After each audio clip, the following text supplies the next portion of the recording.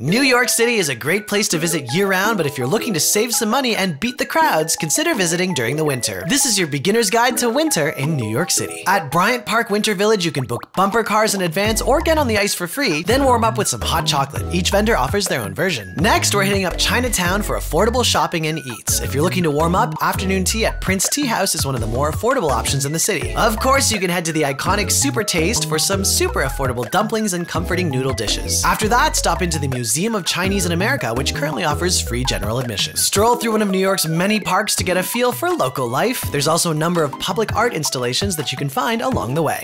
If you're hoping to catch a show, the Broadway Direct Lottery can unlock affordable tickets. Just make sure to enter on their website in advance. Following that, we'll end the night with a slice of iconic New York pizza. Those are just some of the millions of things you can do in New York City, so don't let winter weather stop you from exploring. And if you're planning a trip, check out Skyscanner to find the best fares and when to travel. See you there.